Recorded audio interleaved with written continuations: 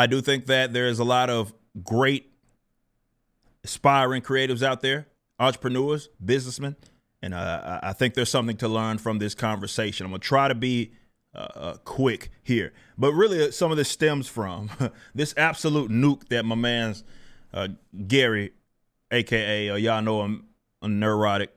And he says, good news, all of those indie comic creators that have time to bitch about Eric D. July must be done with their books that you paid for. You should be seeing them all soon. Now, this was a hilarious post, and it made some people mad. And we're going to talk about that. Just let's real quick kind of get into that.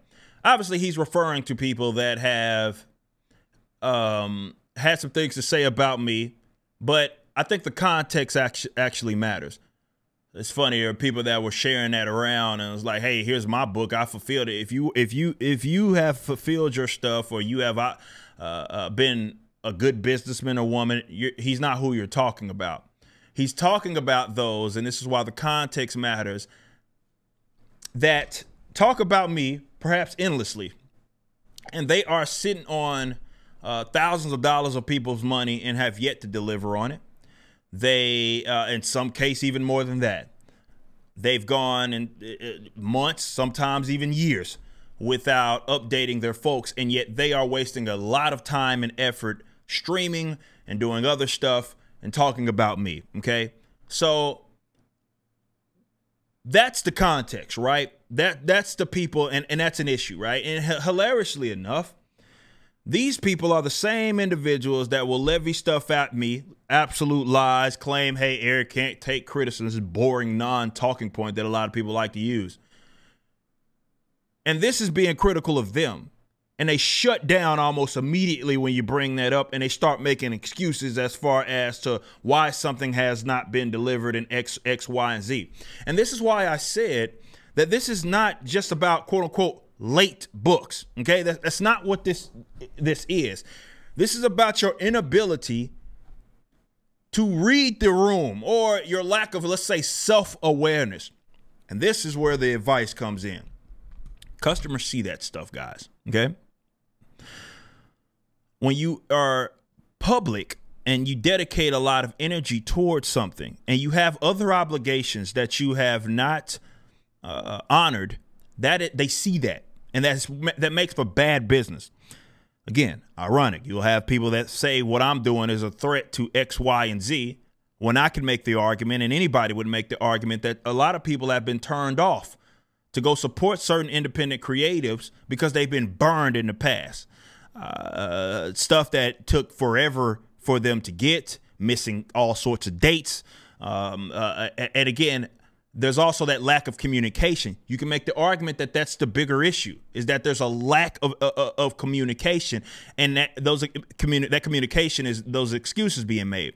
See, you set the tone as whether it be you a publisher or a businessman in any capacity, doesn't matter what industry you're in. You set the tone.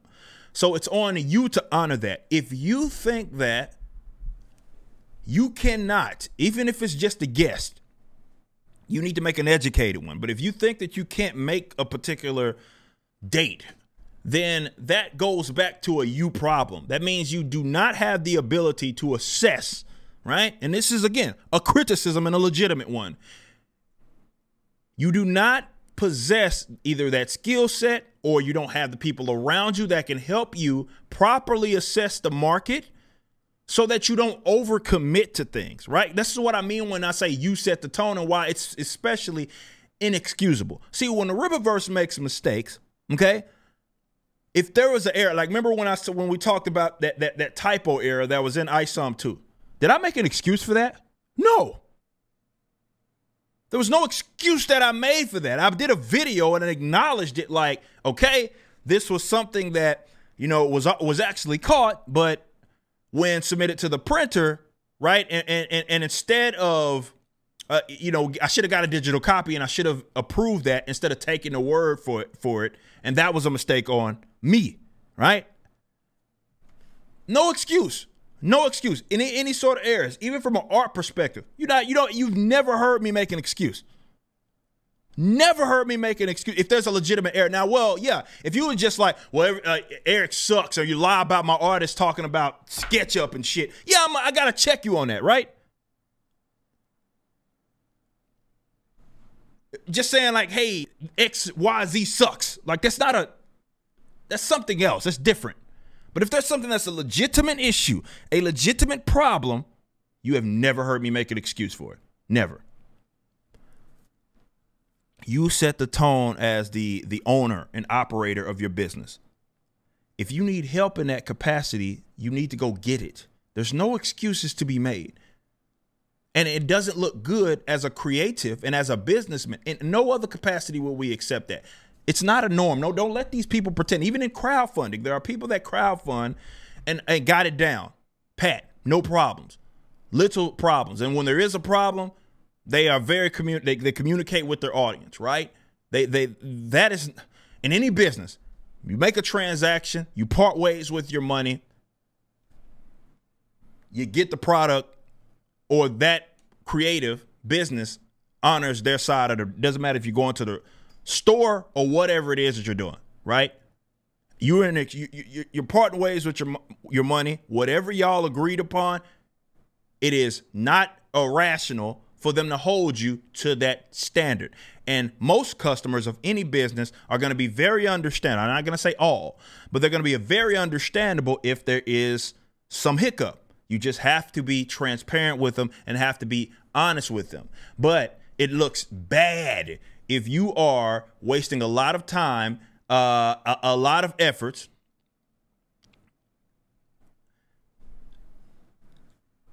in streaming about a guy when his company that has delivered on everything it is that he said. They see that and it looks terrible, because it's like it almost looks like, hey, you're substituting time that you could be dedicating to getting this thing done to something completely unrelated, like, hey, worrying about what the hell I'm doing. So from a business perspective, the focus needs to be there, and where you do lack the know-how, that's when you start asking questions. That's when you start reaching out to people, and that's when you start doing like what I did. If it's something that I don't understand, I will surround myself with people that do understand, and I'm always looking to improve it. Always looking to improve where I can. I do not pretend that. You've never heard me act as if I'm a perfect man. Nobody is that. None of y'all are Jesus. Nobody here is Jesus, okay? So I do everything it is that I can to be the best version of me, and I have improved month to month with everything it is that I've done. And when I've seen errors or there's holes in the business and gaps, let's say that, I go hit people up and we bring them on. A gap, Lore Masters, we needed those. A gap, Kane White, we needed an art director so we can improve our books. That's the gap it is that we feel, right? And that needs to be the approach of any businessman.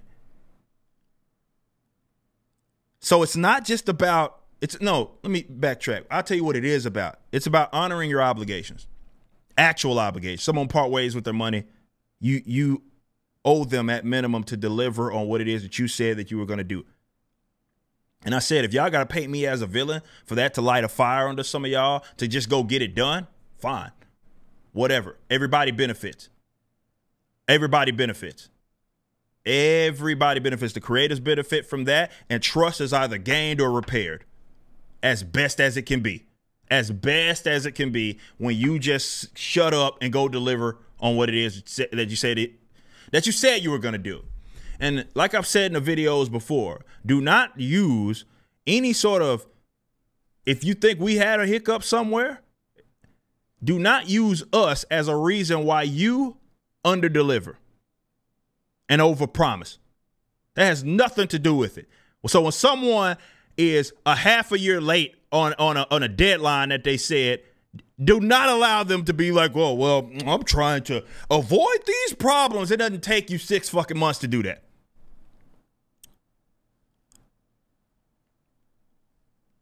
This isn't a quality over quantity thing or speed. No, this is a focus thing. This is this is about your ambition, and more importantly, it's about discipline. Discipline. So if you're going to levy criticisms at other people, right? It is illogical. It is antithetical for you to shut down, melt down, and start making excuses when the clear and obvious thing, and the only thing it is that we're saying here, get your shit done. And if you need to stop streaming for a little bit, if you need to stop posting on the internet for a little bit, if you need to stop dicking around, going on trips, whatever it looks like, so you can get focused, do that. That's it. It's about it looks terrible as I'm just giving you advice here. It looks terrible on your business when you're making video after video about people that actually get out there and get stuff done when you have your own pending obligations that you have refused to address. That's the context. It's not just about late book. Shit happens. We know that.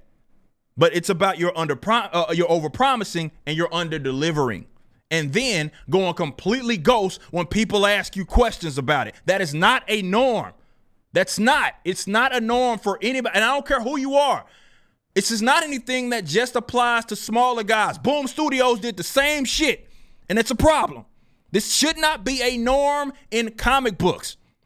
And it's not. I don't believe that it is. I believe some folks are trying to use this method of crowdfunding as their personal piggy bank, and that is disgusting. And it is especially stupid when you have folks that will levy this nonsense at me acting like what I do is a scam when you sitting on that much money and refusing to deliver on it.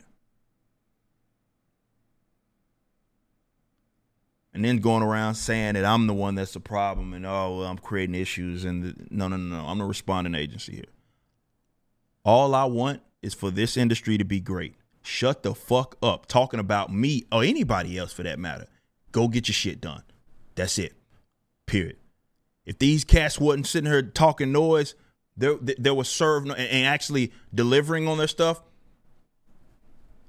and like leaving me the fuck out their mouth, you will never hear me say jack shit about them. You have never heard me initiate a conflict with anybody in the independent space. Never. I do not go initiating stuff. That's not my thing. Even to this day, I'm not going at the folks that are other creatives that have gone around trying to shit on me. You don't see me going to their fans and disrespecting their fans, right? Talking about how out of their minds they are. You don't hear me do any of that stuff. You don't hear me go, hey, I'm going to go to this book and purposely go try to nitpick everything that's an issue. You don't hear me do any of that because that's not my thing. I genuinely want comic books especially, but in any independent sector to thrive. This is why I will offer advice to folks that ask for it. So if you are one of those guys that has a tendency to overpromise, you don't really understand how to estimate this and that, issues with how much you charge, issues with, hit me up, bros. Don't shut down, hit me up. Don't go gossip and get angry like women at a beauty salon. Just hit me up. And I will assist you in whatever way it is that I can, because I value this industry thriving over any of this other, hey, I need to be the head honcho of I don't care about none of that shit. None of that stuff matters to me at all. I want to see the industry thrive. So to Gary's point, shut up talking about me or anybody else and start focusing on you.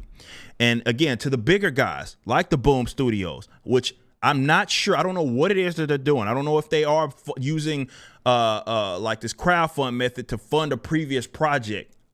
I don't know. But like when something like Berserk or excuse me, Keanu Reeves' book, right?